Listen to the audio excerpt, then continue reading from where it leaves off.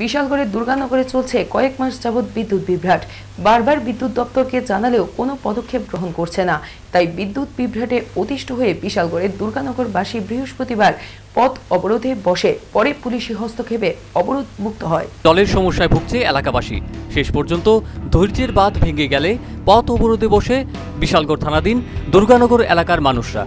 যদিও দুর্গানগর কোনো প্রত্যন্ত এলাকা নয়, তবুও গত কয়েক মাস ধরে বিদ্যুতের অভাবে নাজেহাল তারা। দপ্তরে বারবার অভিযোগ করেও কোনো লাভ হচ্ছে না বলে জানান এলাকাবাসী। তাদের আরও অভিযোগ, দপ্তরে কমপ্লেন করতে গেলে এলাকার ছেলেদের মারধর করা হয়েছে। সংখ্যালঘু অধ্যুষিত এলাকা হওয়ার সুবাদে রোজার মাসে দুর্জয়নগরবাসীরা বিদ্যুতের কারণে বিভিন্ন সমস্যায় ভুগছে।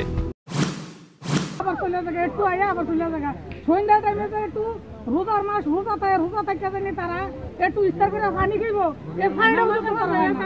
নামাজটা বুঝি তো তারা বলতে পারে না, পাইতেছে না তারা। কারেন্টের জন্য কি জলের কোনো সমস্যা হইতেছে আপনাদের? জলের সমস্যা আছে। আপনি কি সমতল ভূমিতে আছেন না টিলার মধ্যে আছেন? পরে ঘটনাস্থলে পুলিশ পৌঁছে এলাকাবাসীর সাথে কথাবার্তা বলেন এবং তখন এলাকাবাসী পথ অবরোধ তুলে দেন। Bureau report, news vanguard.